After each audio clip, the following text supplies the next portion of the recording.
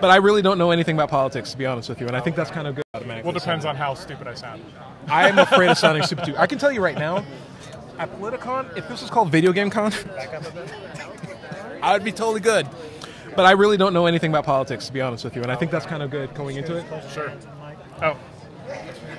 Good there? Because it means I probably don't have as much bias as the next guy. Yeah. So what's something that motivated you enough to like actually come over here? Like, what do you think is important? Well, to be perfectly honest,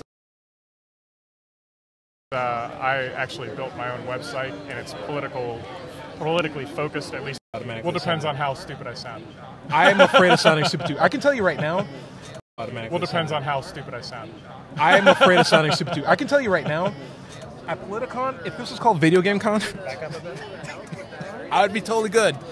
But I really don't know anything about politics, to be honest with you, and I think that's kind of good going into it. Sure. Oh.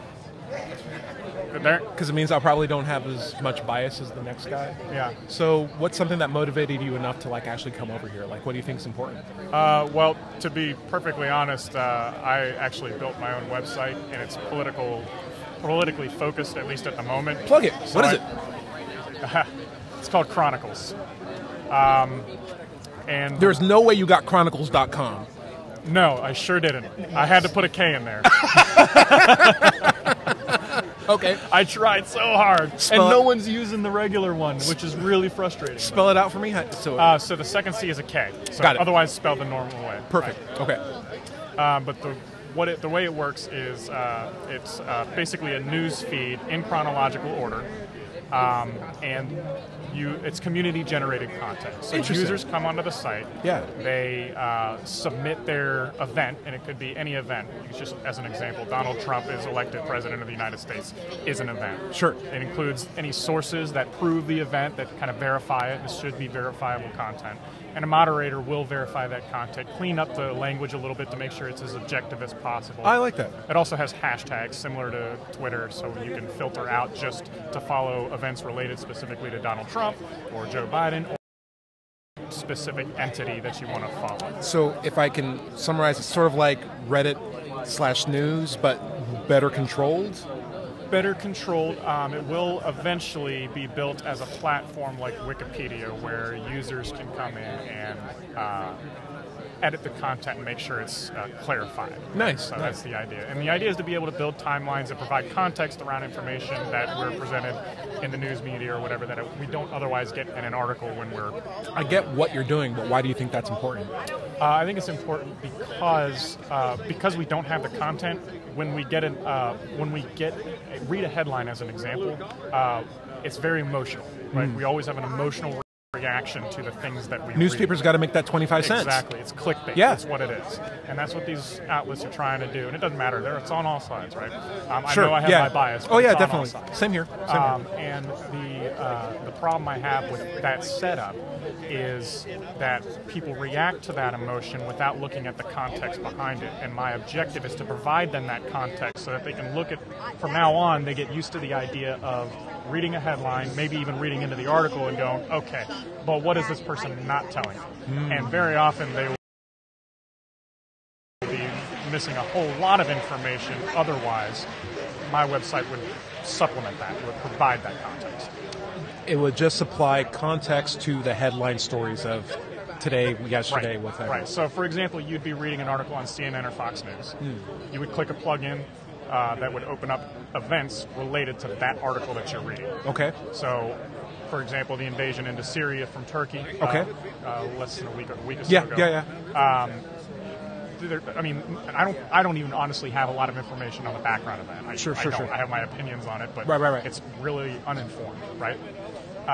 And I think that it would be awesome if I could go to an article on NPR and read through somebody talking about Syria. Just to get more information. And then have this context to go, well, here's why they make these kind of decisions. Here's what they did before. Here's what all these different players used to be doing. So that was the idea. What's the next best thing aside from your website? If the goal is, I really care about people getting contextual information, if they didn't know about your website, where's the next best source for them to get it? Actually, somebody told me something interesting today that they do that for whatever reason, I never even considered. I've been talking to people about it, trying to get feedback on it, asking them to visit the site so they can get some ideas, so I can hear what they have to say about it. And I asked this guy, where do you get your news? Like, how do you aggregate? You know, usually somebody goes to some kind of an aggregator, right? And what he does is, if it is U.S.-based news or information, he's going to go to a foreign outlet and read that information. Oh, that's it's going to be a little bit interesting. more objective. Maybe not all the way, but a little So bit like more. BBC? Like BBC. But he won't go to BBC for UK news. He'll go to RT? Somewhere else, right? RT or something else, right? And I thought that was an interesting. That is interesting I've because never there's always considered the country bias of like, hey, Right. is America the best source of news for what's going on in North Korea? Right. Like, right. And I mean, and I think to me it's interesting. I mean, there's probably valid reasons why it doesn't work or why it does. But the thing I thought was interesting about that concept is that when you are in it, it's kind of like the fish doesn't know that he's in an ocean. Because that's all he knows. Yeah, right? yeah, That's yeah. all he's surrounded Yeah, by, yeah. but he doesn't know that's what he's in. Yeah. But like, you You're know, in the bubble. somebody like on the surface of the ocean looking down understands the concept that somebody. Like, I get you know it. What I mean? It's just the outsider perspective. Right. Hopefully, they can be a bit more objective or mention things to Right. the person who's reading that from inside the bubble, being like, "Air? What is he talking about? Oh, maybe there's or even different Wikipedia perspectives is here." another good thing. But I just don't think that there's really much of anything out there that really gives people the context around the information they're getting. Can I exhibit my bias? I actually Please. think, and please feel free to critique. I think Wikipedia is actually probably the best source of information. It's grown from just a index to a good place to get community-based as passive information as possible. So like when 24-hour news cycle is like, a bomb exploded, 600 people are dead. Flip the channel. 650 are dead? Flip. We actually confirmed only 30 people are dead. Wikipedia Right. is like, actually it was just 20. Here's a citation. Right, exactly. But that's what it does, right? That's the community-generated No content, ads. right? And now I'll say this: I have a love-hate relationship with Wikipedia because I love the concept, Yes. absolutely, and I do think that you're going to get the most accurate information out of it possible. But I least the do come easiest across reference to articles information. where if it's contentious enough, particularly if it's a political figure or a Yeah. public figure of some kind that's contentious enough, Yeah. and they don't protect that page, Yeah. and they don't do it for all Oh, of them, yes, then yes. it's totally... But you have that history section which backs you up. So, like, I'm from academia. Like, I'm in science. If you want to get a scientific article, you have to pay money for every article. Oh, if God. you're out of the school system, I hate that. it's so maddening. infuriating. Yep. It's like you just discovered something awesome, locked behind $44. It's like I'm not going to pay for That's that. why I don't go to Washington Post and New York Times. It's really because, crazy. I mean, you know, other people are writing about what you're writing about, but they're not charging me for it. Exactly, yeah. you And know. this is like the next level hard hitting science. There should be like a Wikipedia version of science where it's just, here are the I latest agree. ideas for the last 3 I years. agree. After this, I've had that thought in my we'll head charge too, it for like, maybe 2. At some point or another, you got to have that built, and I'm just We're on the same way page down on the this. road, but that'd be something I would for sure want. I'm going to look for something to disagree on as just a devil's advocate. Oh, is that what we're doing? Okay. No. This is not that. Just as a thoughtful question. Is there any benefit to, if I can? How about this? If I can remove myself from, I have my news sources like Chronicle, I have my news source like Wikipedia, or they're as close to fair or at least biased or community-driven news sites possible. But then I have entertainment. Do you understand what I mean? Right. And I like entertainment. Like I want to watch. I don't know any good names. Wolf Blitzer. Okay. Be like, I don't even know if he's on TV. You're talking about like news. I watch guys? like there are people who just like may watch that for like Right. the Stephen Colbert when he had his own show. Right. Yeah, like I just want to be entertained Yep. while I watch this with something that's sort of that falls within my own biases. Right. That just makes the news a little more palatable, so that I one entertain myself, but two maybe learn some things that's going on. But I won't take it as seriously if I can sugarcoat it with the actual real news, or at least know how to get access to real news. I mean, is that a good medium? So I'll say that information can be dry. There's no doubt about it. So there is something that you have to do to spice it up to draw the attention, right? Yeah. And that's what a lot of these guys do. It's what Sean Hannity does. That's what Glenn Beck does. Is Sean Hannity the bow tie guy? That's Tucker. Tucker's the bow tie guy. Yeah. But same There's with, a bow tie guy. That's right. just the thing. Same with Rachel Maddow. I mean, Okay. they spice up their show to get out the information that they want to get out. Right.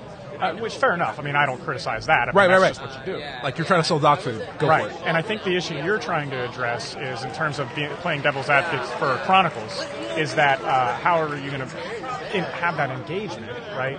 Yeah. On boring information. Because we already have a C-SPAN.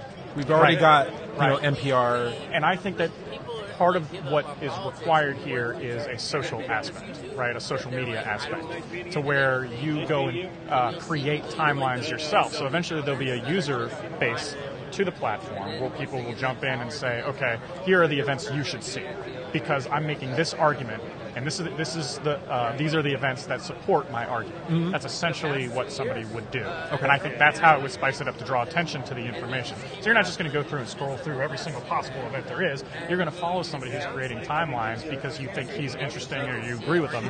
Is there a possibility that you'll also fall into the same bubble? Because you follow the three people who've already kind of agreed with absolutely. There's almost no getting around it, right? People are going to do what's going to support their bias. It's confirmation bias. May I make a recommendation? Please. If you're in control of this? Please. Just make the algorithm be like, and here's some crazy opposite ideas of like, or at least a place or a section in the site where it's like the counter, or like, we know what you are based on your algorithm. Yep. Here's the exact counter to it. Or here's a person who's completely counter to you.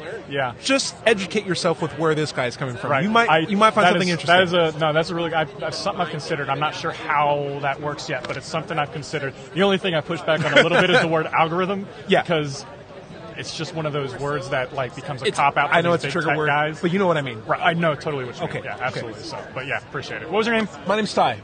Max. Max. Nice to I don't meet think you, we man. would introduce ourselves. No, we really didn't. No. Wasn't Orange mangoes. important, though, was it? Orange mangoes. That's Cheers. all that matters. Cheers. See you, man. Great. I'm gonna go get another person. Yeah, that's me. Never said it. I would say Twitter, specifically short sheet.